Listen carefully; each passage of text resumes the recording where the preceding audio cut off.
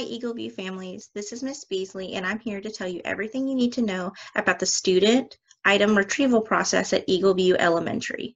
Please follow along with me as I go over the graphic so that you may get all of your students' items safely and efficiently.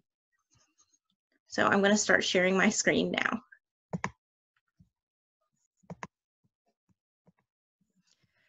All right, so student retrieval is going to be on Thursday, the 21st from 8 to 7, or on Friday, the 22nd from 7 a.m. to 3 p.m. You may come at any of those times to pick up your students' items.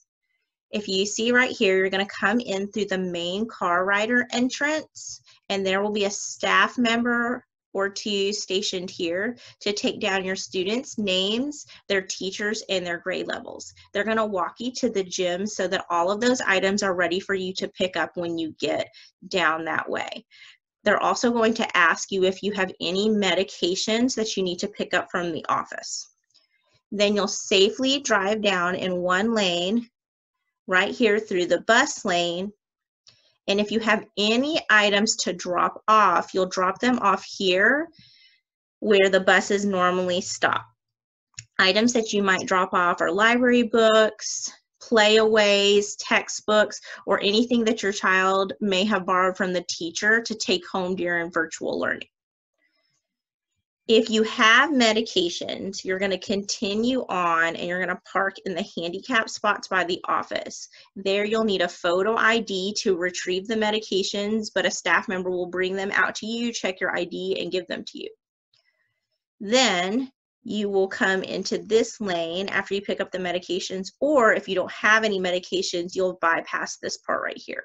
So there'll be one lane of cars right here. So you're going to safely pull into this lane and stop, and some staff members will bring out your students' items. So these items will be in bags, and they will have different papers and things in them. They can put them in the front seat or the back seat or the trunk. Wherever the minimal amount of contact is going to occur is where it would be best for them to place the bag for the safety of you and your family and the staff members. Once they have the bags in your car, you are free to safely drive off, but we need to stay in one lane.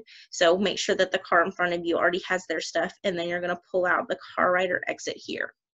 The papers that are in the bag might be notes from the teachers or things like that, but there's also a paper in there in case you have any missing items.